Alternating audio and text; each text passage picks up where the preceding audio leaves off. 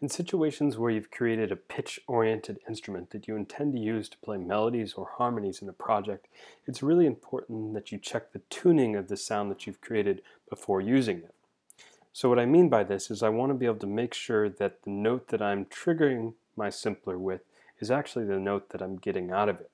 So first of all, I need to figure out which note I'm sending in. If I don't know that, I can double-click to create an empty MIDI clip, then trigger the note. And then the note that is lit red is the note that I'm getting out of there, so I can see that I'm sending in a C3 right now.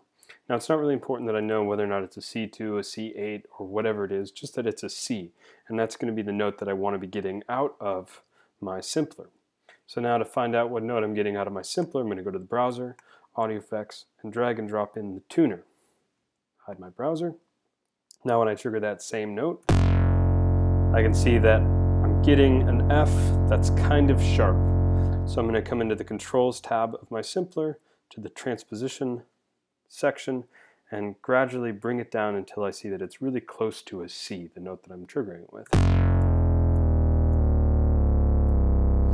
Now I'm close to a C. Now I'm going to use the detune knob to bring it in a little bit closer.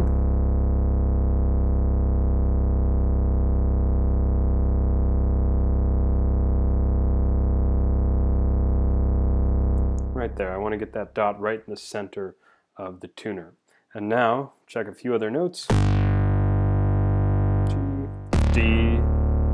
Both of those were a little flat, so I'm going to bump it up one more cent.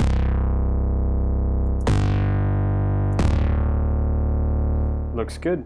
Now I can save my simpler device as a preset and use it inside of my projects, confident that whatever notes I'm writing into the MIDI clip or playing into the synthesizer is going to be the notes that I get out of it.